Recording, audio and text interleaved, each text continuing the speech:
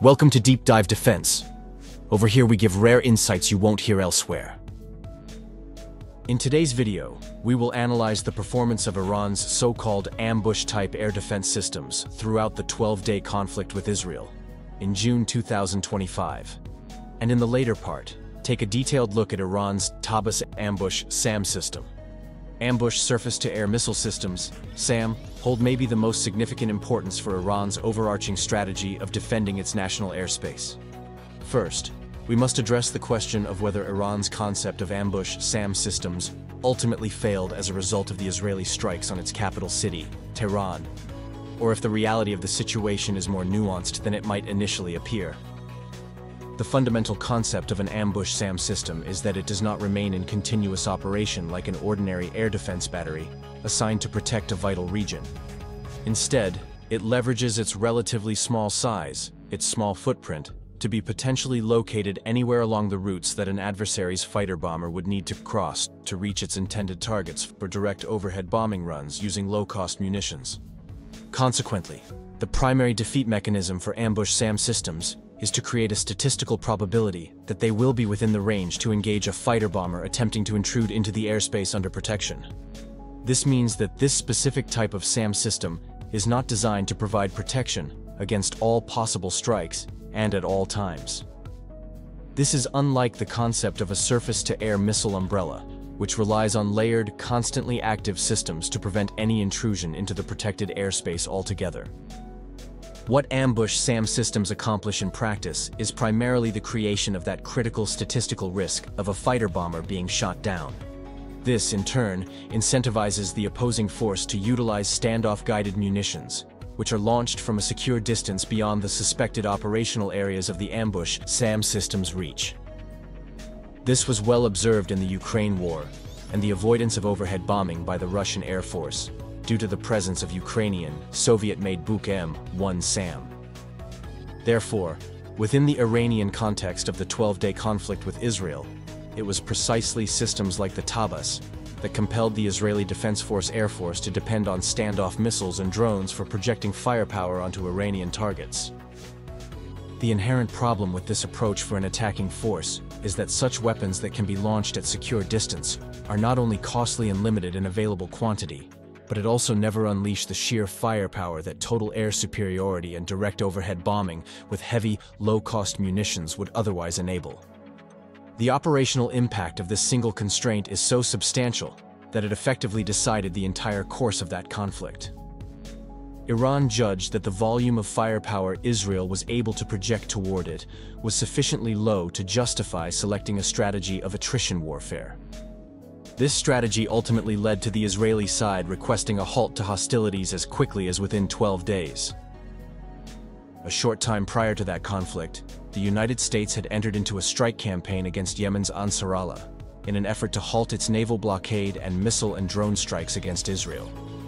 This short-lived campaign raised questions within United States military circles regarding why Central Command forces in the Middle East expended such a large number of high-cost standoff munitions against an opponent like Yemen. This depleted valuable stockpiles of such weapons that would be necessary should any major conflict arise in the Pacific regions against China. This subsequent controversy indirectly demonstrated that the United States military had credible concerns about entering Yemeni airspace with its own air power.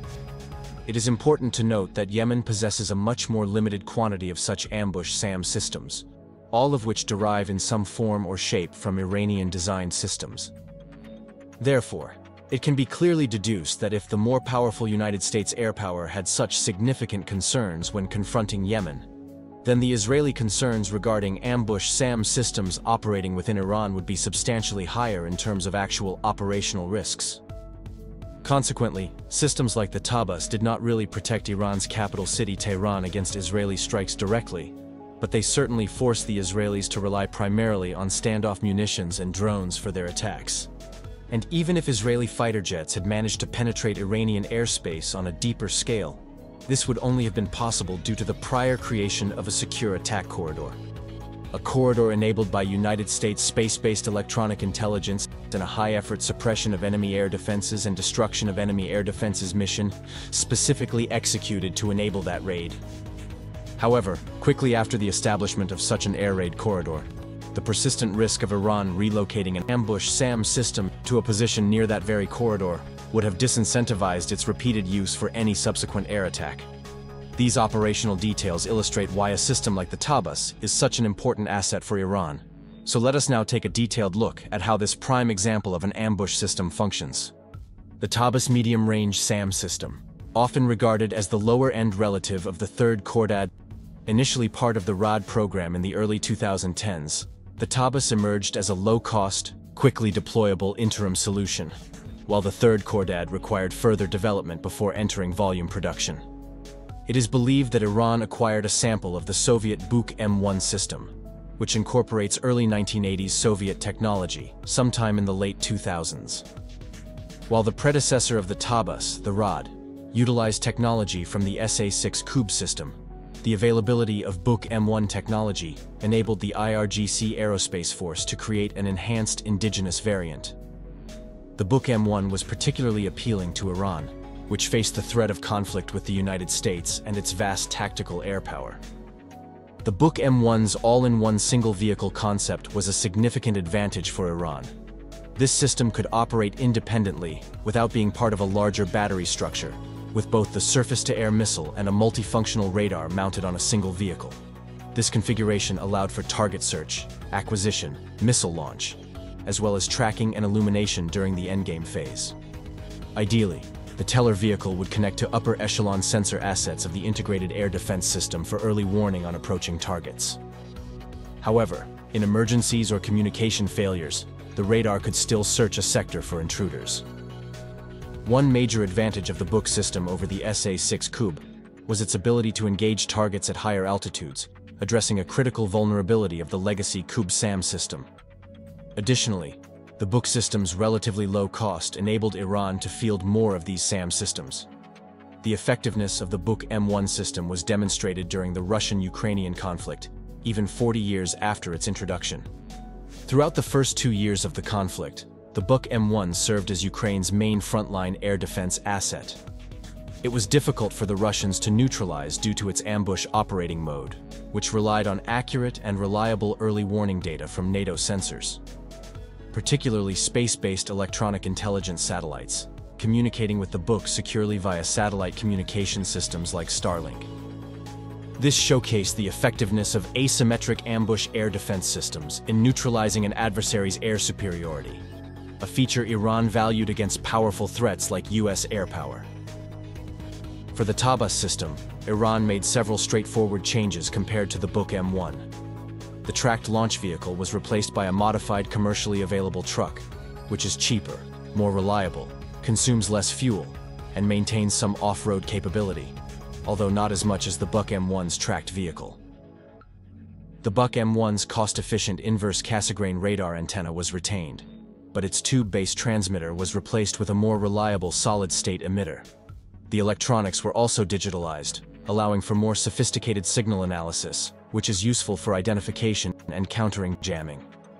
The missile load was reduced from 4 to 3, enabling the use of a commercial truck-sized vehicle and benefiting from the concealment of a smaller design.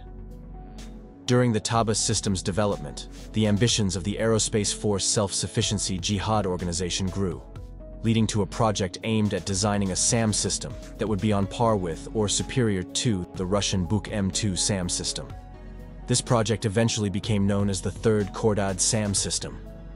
In comparison, the Tabas is limited to having just one guidance channel, allowing it to guide 1 or 2 missiles towards a single target in sequence.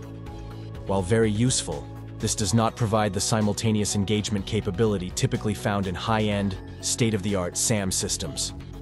Its role as an asymmetrical ambush asset greatly mitigates the single-channel engagement limitation.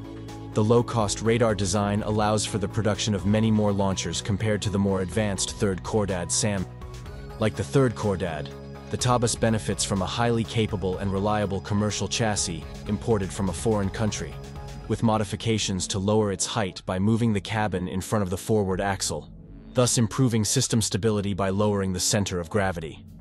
Additionally, the modified vehicle can be armored to enhance its usefulness for frontline operations. A significant advantage of the Tabas over the Buk M1 is its longer-range missile, which can reach 40 to 50 kilometers compared to the Buk M1's 35 kilometers.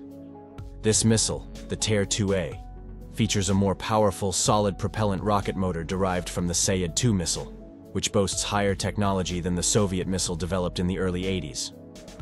The Ter-2A incorporates technology from the SA-6 Cub and Buk M1 missiles, using an inertial measurement unit and a semi-active radar homing seeker. The Tabas system is believed to have entered initial service in 2014, 2 years earlier than the third Khordad-SAM system, as its serial production was easier for Iran's industry to master at that time.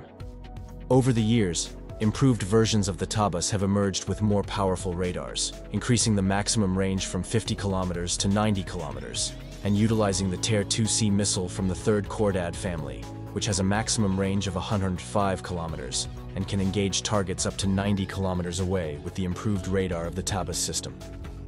The upgraded Tabas versions also feature a gimbaled and stabilized long-range thermal camera for target identification, discrimination between decoys or jamming, and angular tracking to counter jamming interference. This enhancement also improves the system's ability to counter low observable threats, especially when receiving early warning from upper echelon integrated air defense system sensors via a data link to the launcher. The long-range thermal camera enables target tracking without requiring the target to be within the range of the Tabas's X-band engagement radar. It is believed that at some point, the ROD system predecessor, with its search and fire control vehicle and separate launch vehicle, was replaced by a new combination of a ROD fire control and search vehicle, combined with a Tabas launcher and radar vehicle. This combination reduced the ROD's footprint in high-threat frontline regions, limiting it to passive infrared volume search for target acquisition and delegation to Tabas tailors. This way, ROD systems could remain fully passive, retaining only the footprint and signature of a civilian truck. Passive target search and acquisition would allow Tabas systems to operate under strict emission control, only emitting in the final phase of engagement. Therefore, combining a ROD and a Tabas vehicle enables near-passive operations, even without connection to the upper echelon integrated air defense system, a condition likely faced during a state of degradation by enemy actions. This combination would also increase the engagement channels from 1 to 2, increasing firepower. With a maximum altitude of 25 kilometers, the Tabas can reach nearly all air-breathing intelligence platforms that pose a threat. It is believed that the Tabas system, alongside the older ROD system, is the main frontline air defense asset of the IRGC Aerospace Force Air Defense Division. Utilizing ambush tactics, the low cost of the mechanically steered radar allows each launcher vehicle to be equipped with its own radar. Therefore, it is not believed that the Tabas operates within a battery structure, where transporter-erector launcher vehicles lack radars. Instead, each Teller vehicle has its own radar and emergency autonomous search and engagement capability, ensuring redundancy and operational capability under the most adverse conditions of high-intensity conflict. While the predecessor ROD system offers key benefits due to its passiveness, it has a larger footprint as at least 2 vehicles are required for a functional SAM unit. In contrast, the Tabas needs only 1 vehicle. Although the exact quantities of the Tabas fielded are unknown, it is possible that this system is more crucial to the IRGC Aerospace Force Air Defense Division than the more advanced but significantly more expensive 3rd Khordad-SAM system. With the range improvement from 50 kilometers to 90 kilometers, the Tabas has moved beyond the medium-range category, possessing a remarkably long range for a compact asymmetric ambush SAM system. So that's all for today. If you liked it, give a thumbs up, comment, and subscribe. It really makes a difference in the YouTube algorithm and is a great support to the channel. The Real Enthusiast can become members and given access to exciting membership area material. Thanks for your support and motivation. See you next time.